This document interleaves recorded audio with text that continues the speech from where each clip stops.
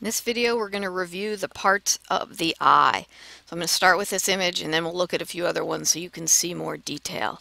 First, here you can see the white of the eye, which is called the sclera. The conjunctiva, which is represented by this H, but difficult to see, but it covers the top of the sclera. It's connective tissue that covers the sclera. If I was going to ask you a question on that on the test, I would more likely put it into words as opposed to pointing to a spot here, because again, you don't really see it very well, but that's where the conjunctiva would be. And then we have another structure that you can't see, and that's the lacrimal apparatus. The lacrimal apparatus is your tear duct or tear system where you produce them. They flow and then they reabsorb those tears. So you can't see that, but you need to know the lacrimal apparatus is going to produce, distribute, and remove tears. Here you see this front covering here.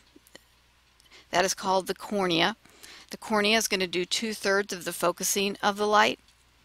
Inside that cornea, you see the pupil, which is this opening right here where the light's going to travel through into the eye. And then you have the colored part of your eye, which is the iris, which its job is not to give you the color of the eye. Its job is to control the size of the pupil, so it's controlling the amount of light that can get into the eye. Now you also have to know the muscles of the eye, and you can see 3 of them here. This one is going to be the superior rectus muscle. This is going to be the inferior rectus muscle, and this is going to be the medial rectus muscle. The lateral obviously is going to be on the outside, and I'll show you in another slide how to show whether it's the medial or lateral so it doesn't confuse you. So again, let's go through the parts here. We have the sclera. We represent the conjunctiva here, the cornea, the pupil, where the light will travel through, the iris, which is going to control the size of the pupil. We have the superior rectus muscle, the medial rectus muscle, and the inferior rectus muscle. Now we're looking at a cross-section of the eye. Again, you can see the sclera, the outer white part. This blue layer in here is called the choroid layer.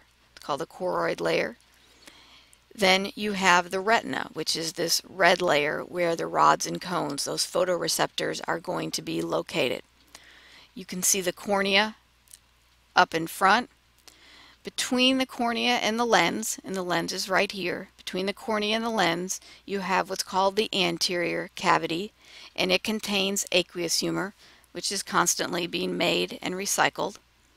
Then back here, this opening is called the posterior cavity, and it contains vitreous humor. It contains vitreous humor. So again, the posterior cavity is this big opening behind the lens. Now, one way you can tell medial versus lateral is this structure right here is the optic nerve.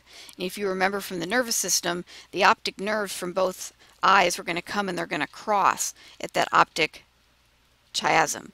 So the optic nerve is going to leave the eye towards the medial side. So that's how you tell this is your medial rectus. It's going to be closer to the optic nerve. On the other side, and you can barely see it here, that would be the lateral rectus. So you just need to make sure you orient the eye correctly when you're determining which muscles are which. Let me go through the parts again. We have the cornea, the anterior cavity between the cornea and the lens. This is the lens. You have the choroid layer. You have the sclera. You have the posterior cavity, which contains vitreous humor. You have the optic nerve. Now another view. We're looking towards the back of the eye, so this is the posterior aspect of the eye. You can see the sclera.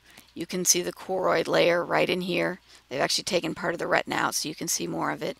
This is the retina that contains the rods and cones. And when you look at the back of the eye, you see a structure, this oval structure right here. You see this oval structure right here, which is called the macula lutea. So the whole, lost my pointer, this whole oval right here is the macula lutea. And then inside that macula lutea, you have the fovea centralis. The macula lutea contains the highest concentration of cones. Within the fovea centralis, you have an even higher concentration of cones. So this is where you're able to see your best color. If you can imagine it, here's the pupil up here. That light comes through, So you see the best color when you're looking straight at something where that light can come through and land on that macula lutea and the fovea centralis. So again, what you can see on this one is the sclera, the choroid layer, the retina. Within the retina, in the back of the eye, posterior of the eye, you have the macula luteas, the whole oval. Within the oval, the little dark spot there is going to be the fovea centralis, and here's where we have the optic nerve leaving the eye. This yellow represents what's called your blind spot. There are no rods and cones where that optic nerve leaves the eye, and so you actually have a blind spot. Now you don't see that blind spot, and we'll do something in class so you can see it, but you can only see it or figure it out when one eye is closed, because the one eye will compensate for the other eye, so you don't actually have a blind spot in your vision. So those are the parts of the eye. Make sure you review them, make sure you take the practice test, and also make sure you're reviewing the functions of those parts.